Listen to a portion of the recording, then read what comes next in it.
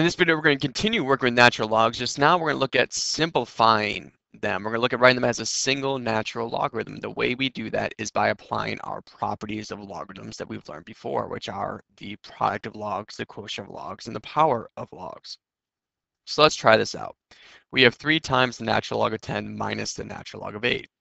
I see 3 times the natural log. I am multiplying to a log. That's like multiplying to an exponent, which is our power rule.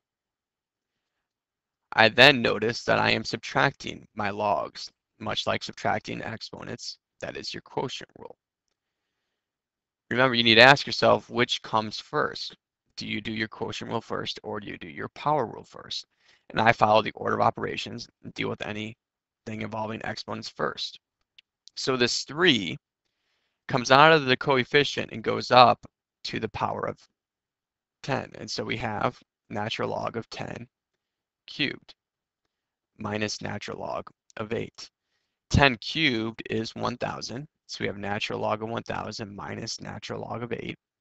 And now we apply our quotient rule. Natural log of 1,000 divided by 8.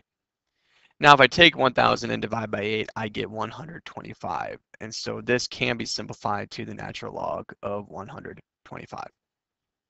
So our properties of logs still work because natural logs are logs with a base e. We just use ln for shorthand for it. We can still apply our product, our quotient, and our power of logs. I have in example 2, 2 times the natural log of 5 plus 4 times the natural log of 2 plus natural log of 5y. How do we simplify this? I do see I'm dealing with my power rule for 2 of the terms. This 2 can come up to become the exponent of the 5. This 4 can come up to become the exponent of the 2.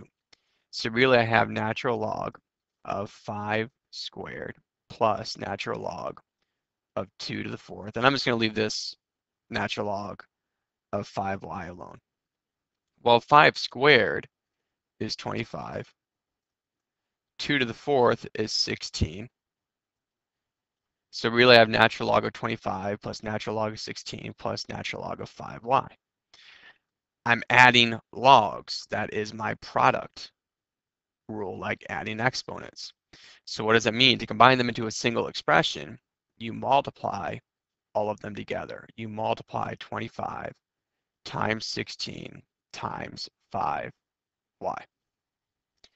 And so 25 times 16 is 400 times 5 is 2,000. So we have the natural log of 2,000 y. And then we combine them into a single natural logarithmic expression for this. So we can still apply our properties of logs, and that's the key of this video. You do remember your power, your quotient, and your product rule, and the order that you do them with your expressions for combining.